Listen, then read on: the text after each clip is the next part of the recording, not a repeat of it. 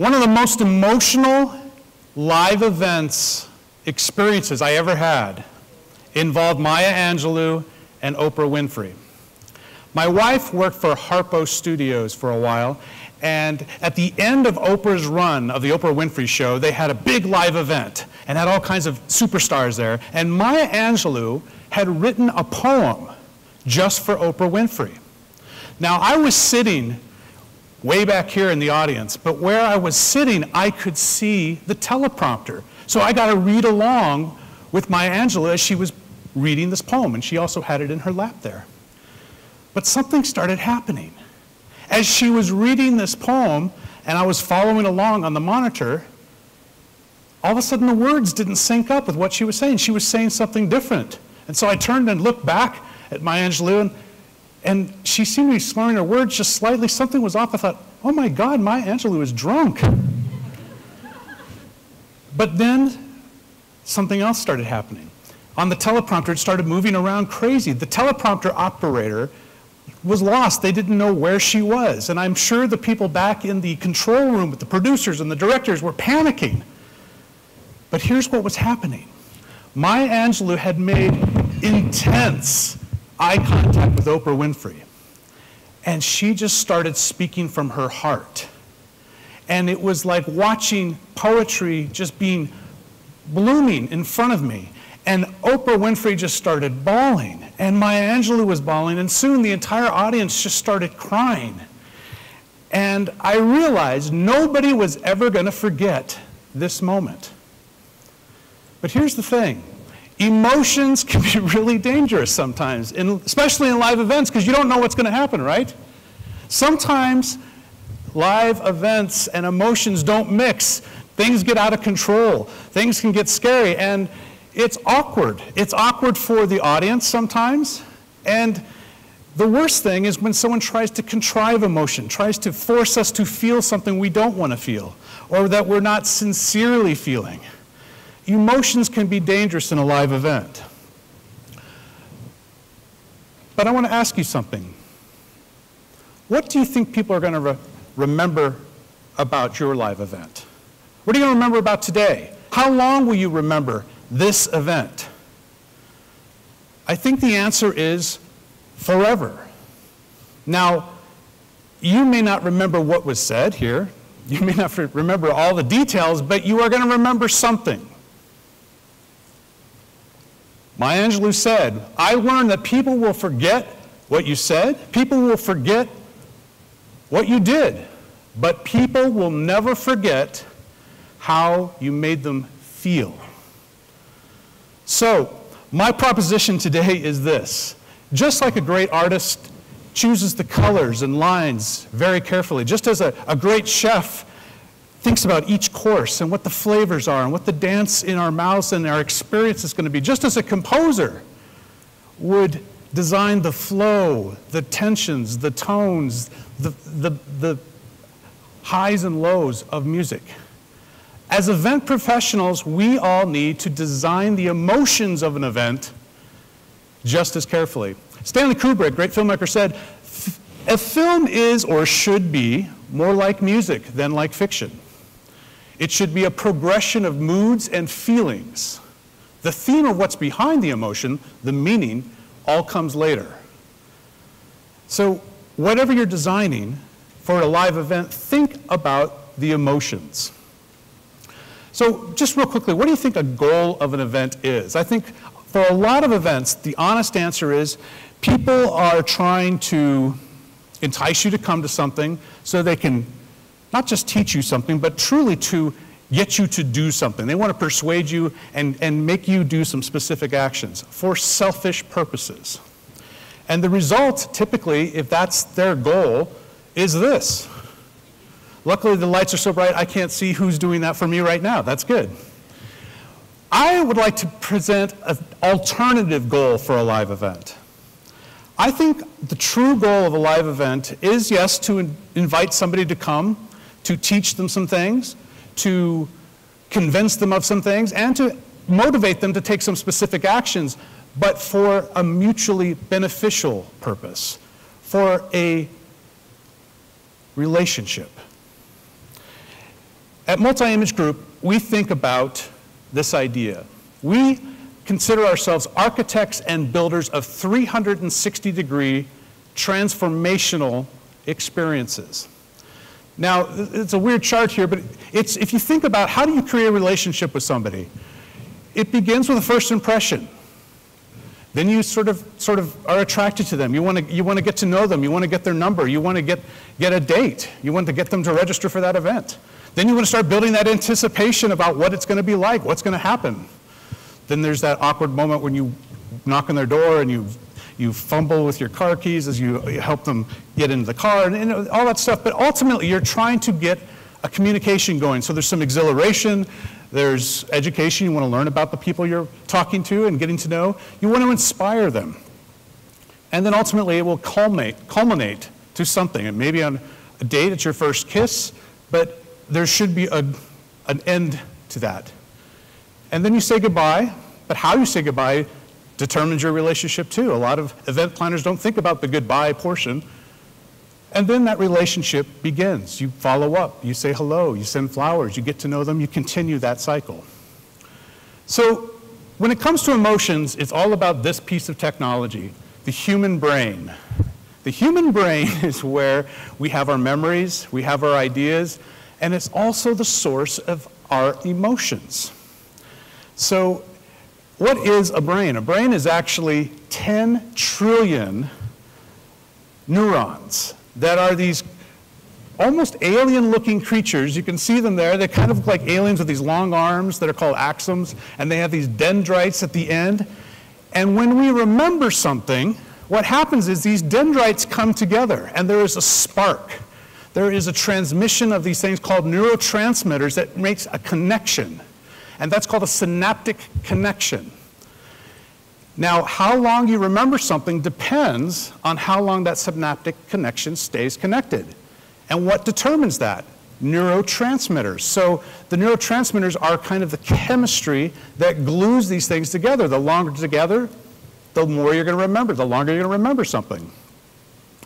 So what are neurotransmitters? This is getting really sciencey. I apologize. I'm a nerd about some of this stuff. I like to learn the reason behind things. Neurotransmitters, there's over 100 known different neurotransmitters. You've heard of them. You've heard of adrenaline, right? Another word for adrenaline is epinephrine. So that happens in high stress situations. Norepinephrine is another form of adrenaline that makes you pay attention to things suddenly. We've heard of dopamine for pleasure and endorphins. I want you to experience some of this right now. I want you to feel some neurotransmitters, all right? So I want everyone to raise their hand. Please, everyone raise your hand. Now I'm going to do something that's really going to embarrass you. No, I'm not going to, but I just wanted to scare you just for a second there so you could feel a little epinephrine go through your body. Now here's what I want you to do. I want you to appropriately put your hand on the person next to you. And if you're not close to someone, go make that connection. Now there's a nervousness that's happening here, but what's happening is in our bloodstreams right now is oxytocin. Oxytocin is sometimes called the cuddle neurotransmitter. It helps us feel a sense of intimacy. It helps us feel a sense of connection. Okay, you can stop now. Yes, please stop there. Thank you. There are lots of different chemicals, but here's the truth about emotions. Emotions really are just a chemical reaction that we feel. That's why we call them feelings. So as event professionals, we need to become master mixologists to how we mix these chemicals up in our audience. Now it's important not just to do the same chemical all the time. It's important to mix them up, and that's the art of events. What are some of the emotions that are appropriate for events? I have come up with a list of 12 of them. I call them the flirty dozen. And it's because you want to flirt with your audience a little bit. You want them to feel different things. So what are those emotions? The first one is this. Ah! You want to get their attention. You want to startle them sometimes. Surprise the audience. Huh? Create a little mystery, create some confusion. That's a good thing to do with an audience, because what happens is your brain starts going, what's happening here? I want to understand what's happening, and so they start paying attention even more, and then you can pay that off. Aha! That's the payoff sometimes for those mysteries. You get a revelation, aha! And that releases endorphins inside of you because there's something that you've just discovered. It's teaching your audience something. Everyone knows humor helps speakers. Why? Because it also creates dopamine in the system, and it makes people feel good, and it usually is very connected to aha, because it's tension, often in a joke, and then a release. Now, is an interesting emotion. It's a worry. It's like, what's about to happen here? He's at the edge of the stage. Is he going to fall? The circuses have made a living on with acrobats and with all the lion tamers and things like that. It's a great emotion to stir up in your audience. Anger. Getting your audience angry can be really powerful, especially if you're talking about an issue of social consciousness or social good, or if you're perhaps talking about your stocks going down and you want to get your audience angry so they will be riled up to do something about it. Oh! Sometimes watching someone get hurt or someone taking a hit or hearing a story where someone had a very difficult time stirs up a shock, but then empathy. Yeah! The entire sports industry has made billions of dollars on yeah! Because it's that exhilarating moment where something successful has happened. Aww. Touch the heart. Tell something that really is sweet. My wife just this morning sent me a text of a little puppy dog that was lost and came to the front yard, and I literally said out loud, "Aw." It's another emotion that you can use in your cocktail mix. Arousal. Now, this isn't just sexual arousal, it's appealing to the senses. It could be food, it could be the promise of a treasure, a reward. Ah. That was my angelic sound. Inspire your audience. I love the word inspire because the word spire is from the Latin, means spirit or breath. And so you inspire, that means you're putting spirit into somebody. And when you aspire, you're putting your spirit to somebody. So we need to conspire, come together and share our spirits before we expire and die. And that's usually the end of an event. You just want your audience to feel satisfied. You want them to have that sense of satisfaction. Each one of these emotions releases a different chemical inside of your brain and inside your blood system. Reba McEntire, just 2 Sundays ago, was rewarded and honored for her contribution to the Country Music Award. And she said, "When I'm on stage, I always try to take my audience through many emotions as I possibly can. As many emotions as I possibly can. I want them to go from laughter to tears, to be shocked and surprised, and to walk out of the door with a renewed sense of themselves, maybe even a smile." So great performers already sort of know this, and they consciously create their live events to have multiple emotions. So real quickly, here's 3 tips for you about how you can make sure the audience is going to remember these emotional moments. First, appeal to all the different senses. When you do that, it activates different parts of your brain. So more of these neuronal connections and synaptic connections can take place, and there's more likelihood that they're going to be remembered. This is what typically when someone listens to someone on stage just talking like I'm doing right now. It's language comprehension and language processing, just 2 parts of the brain. But here's the second tip. When you tell a story, it starts activating all those different parts of the brain again. My final tip is this. Benjamin Franklin said, "Tell me and I forget, teach me and I will remember, involve me and I will learn." So let me get you really quickly involved as we finish up here. I want you to do 2 things for me. First, I am going to tell you a story, and at the end, it's going to be a real strong conclusion. I don't want you to applaud, okay? I want to create an awkward moment for me. But then, if you don't mind, ma'am, then I want you to begin the slow clap. All right? And then some people over here can sort of add on to it, then you add on, and then everyone start clapping and cheering. And I'm not doing this for my ego. I know it's going to be false and you're faking it and it won't be real, okay? But I want you to feel this awkwardness, all right? The second thing I want you to do is, on your chairs, or I saw some on the floors, are these little envelopes that you were wondering about that say, please do not open until instructed to do so. Get one of those in your hand, please. All right, got it? All right, here we go. We're going to let you feel some of these neurotransmitters course through your bloodstream. I have had the opportunity to be on the board of directors of an organization called the Joel Haiti Initiative. And last year I got to go to Haiti, to this remote part of Haiti where it's one of the poorest areas, where there's an orphanage that we're trying to support and help. Because what's happening is kids are getting abandoned.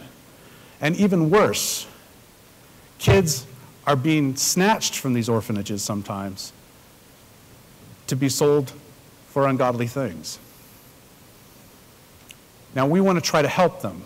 And so we went there with a group, and I got to play with these kids. You can see me kind of there in the corner with a big wide face.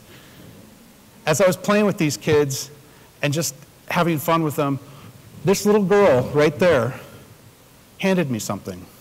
I want you to open up your package here. This is what she handed me.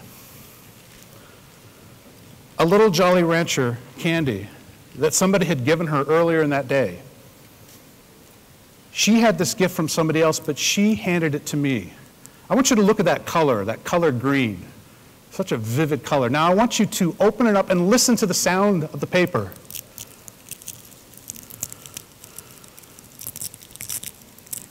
It's a crinkly sound. Now feel what it feels like. It's a little sticky in your finger. Touch it. Feel that cool, sticky feeling. Now I want you to smell it. Smell that candy apple aroma. Aroma is one of the strongest memory sealers that we have. Now, pop it in your mouth. It's sweet, it's tart. Some people don't like that flavor, but I think it's a great flavor. This little girl showed me something. She showed me that all of us have the capacity to be generous. And all of us have the capacity to share love with other people. And if we all together as event professionals can remember that, then we can change the world. Thank you. Nope. I want to feel awkward.